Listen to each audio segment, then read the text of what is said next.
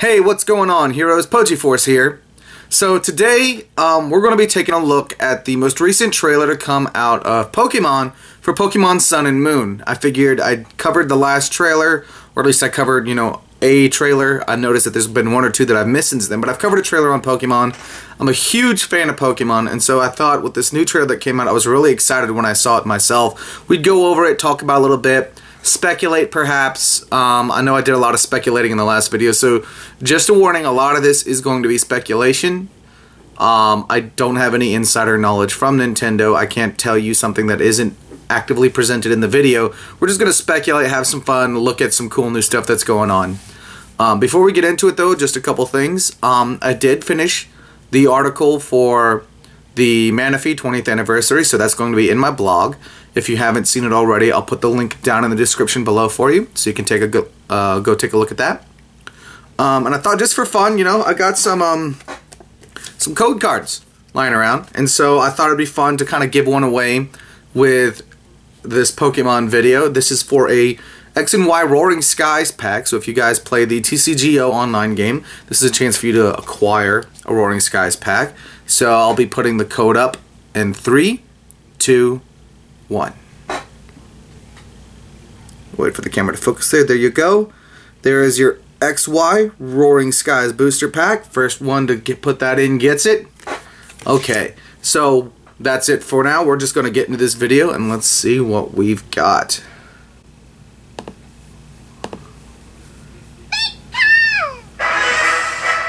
Okay, so first we've got some new Pokemon discovered. The first being Pikipek. Normal flying type, abilities Keen Eye and Skill Link. So Pikipek was the little bird Pokemon that we saw in the very first Sun and Moon trailer.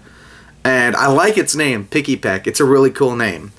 And its abilities, Keen Eye, that just means its accuracy can't be lowered, but Skill Link looks like it's going to have some potential. Skill Link, in case you guys are not aware of what Skill Link is an ability that when you use a move that can hit anywhere from 2 to 5 times, you always hit for the maximum number of times. So a popular Skill Link Pokemon is Cloyster with Rock Blast. I can't actively think of any others off the top of my head, but Skill Link on Pikipek looks like it's going to be interesting. It kind of looks like a woodpecker, and its name is Pikipek, like a peck, like a woodpecker. So it seems to me like this is where we're getting to speculation. It might have Fury Attack. I know that my Fearow in red version, which is on my 3DS, has Fury Attack, and I think being the normal typing stab with Skill Link for the guaranteed 5 hits could be a strong combination. There also might possibly be some new multi-hit moves that Pikipek gets. I can't imagine them giving it Skill Link if it doesn't have multi-hit moves like that, hits that 2 to 5 times, and why would it have Skill Link if it couldn't do that? So I think that's going to be something for it upcoming. But I love this Pokemon. It looks really cool. And next we have Yungoos, who's a straight normal type. He has Stakeout and Strong Jaw. People are calling this the Donald Trump Pokemon. I don't know if you see it. Do you see it? Kind of looks like Donald Trump. I hope it wasn't modeled after Donald Trump. I hope Donald Trump doesn't sue Nintendo for it, because he has a reputation for suing people. But this is the mongoose, weasel mongoose thing that looks like Donald Trump, named Yungoos. It's a normal type. Its abilities are Stakeout and Strong Jaw. Now Strong Jaw, we know what that does. Biting moves do extra damage. He looks like he's got the teeth for it. Stakeout is something new. And from what I've heard, Stakeout actually, it does bonus damage. It's kind of like Pursuit. It's like the opposite of Pursuit. Pursuit does bonus damage to a Pokemon when it's switching out. Stakeout supposedly does bonus damage to a Pokemon that's switched in. So that can be really good for this Pokemon. If it evolves, we haven't seen an evolutionary line for it, I don't believe. But if it evolves and it gets stronger and it has a really good offensive, good strong attack power, Stakeout looks like it could be a very scary Pokemon to switch in on.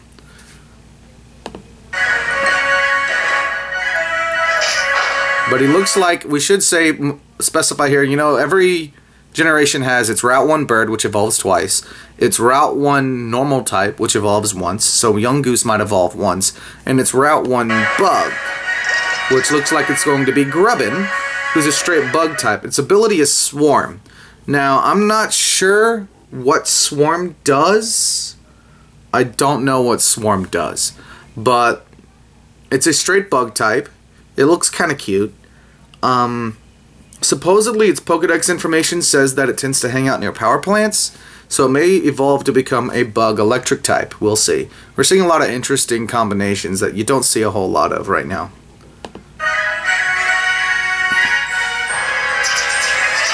It's got the traditional string shot like every bug type does.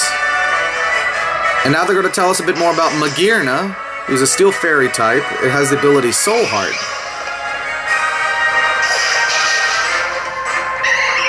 That poor Eevee just got wrecked. Okay.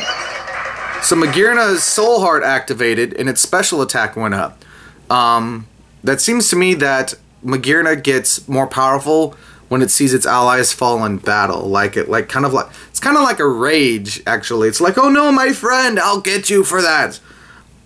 It may also include enemy Pokemon, but they don't show it happening for enemy Pokemon. At that point, it'd kind of be like a better Moxie. Because Moxie does that. Oh, a Pokemon, I fainted a Pokemon, I get an attack boost. In this case, oh, you fainted my ally, I get a special attack boost. If it works, if it's just for the ally, then it's really only good in double battles. But double battles is the competitive format. So it's kind of gone to be that way. It's no longer single battles for much of anything. But we get to see its special attack, the Floor Cannon, which just ate up that Pangoro because it's a fairy type move. Brand new battle mode. Battle Royale. This is a 4-player free-for-all mode. I'm so excited for this. Let's pause for a quick second here. I've seen other YouTubers who do Pokemon videos do like their own 4-player free-for-all where they basically do team doubles, but they make it where you can attack your partner and basically go for last man standing. Now, that one's a little flawed because if both people on the other side faint and you still have the guy next to you, you as a team technically win, and then the battle's over. You don't get the opportunity to duke it out with the last guy. So, but this is an actual true 4-player free-for-all. You can attack anybody. And I kind of like the arena. It looks like a game show. Also kind of looks like a boxing ring.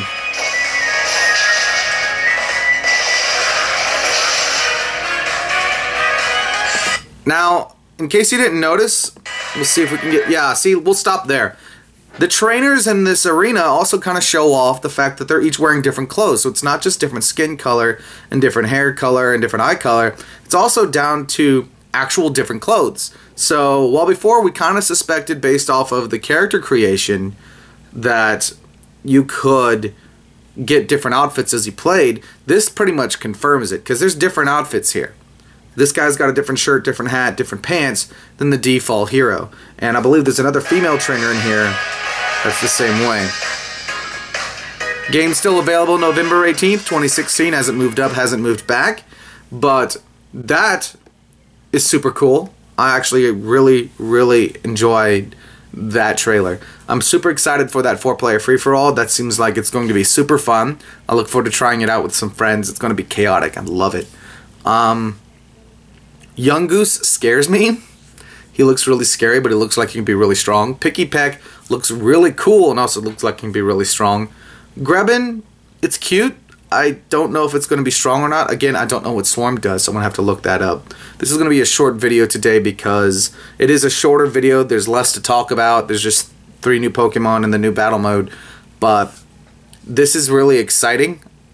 I'm still super stoked for Pokemon Sun and Moon. I hope you guys are too.